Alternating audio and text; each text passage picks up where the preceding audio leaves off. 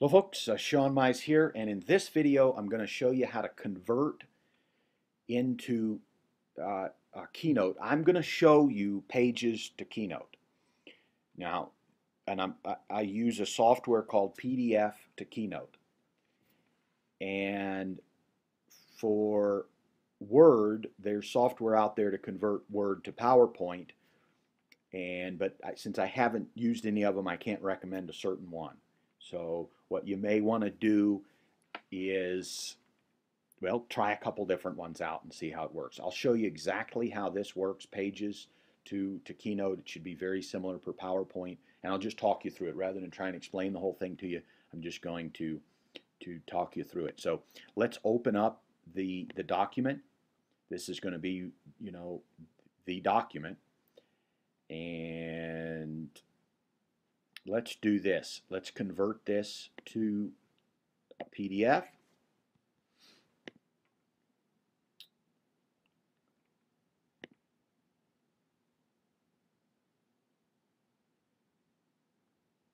We'll just put it in here. And let's call this ready to convert.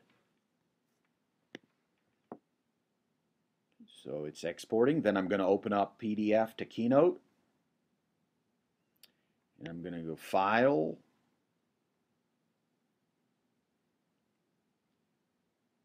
Open.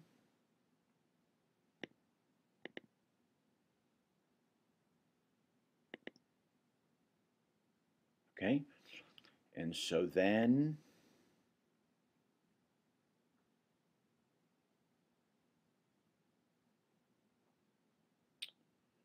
you can see I don't use this a whole lot. So then we'll do Save to. It's going to convert it to Keynote, and well, I think that's a fine place to put it right there. So we save it. Then so it's saving the whole thing. Now it's going to open it. That's a different video I've been doing. So it's going to open it, and this is each one of those slides. Okay, this is each slide, and of course, okay, there you go. There you go. Now, I like the size of the type. If you don't like the size of type, you want it bigger. So now let's talk about a couple of things. I've done this in Helvetica in 24 point.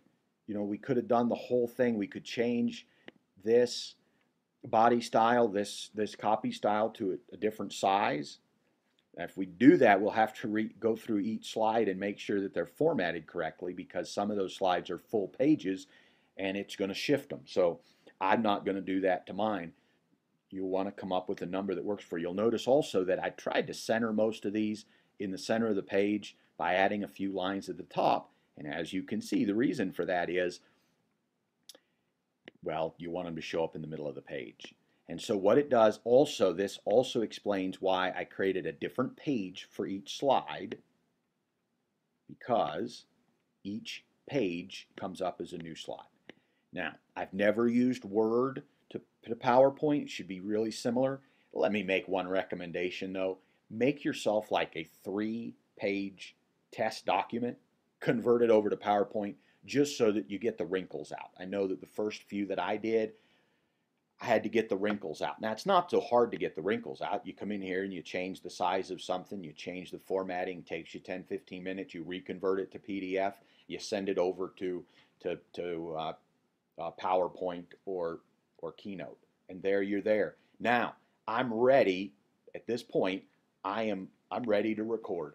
I'm ready to record. I'm going to teach that on a different video. By the way, thinking about this, let me just take a look. I notice just off the top of my head that, see, this is just an intro. Let me see if I open a recent one.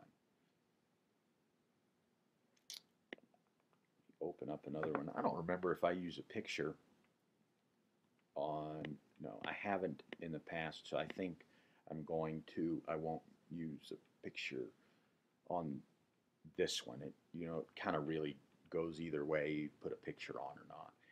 And folks, this may be a decision. I may go ahead and throw my picture in on this one or not. I'm not sure. I have to find this other one that we just did. Must be this one here. So I may add a picture to this, or I may not. So either way, this is ready to convert. Obviously, if I were to add a picture, I've already shown you in the other video how we added this other graphic. I just do the same thing with my name. Where is that graphic?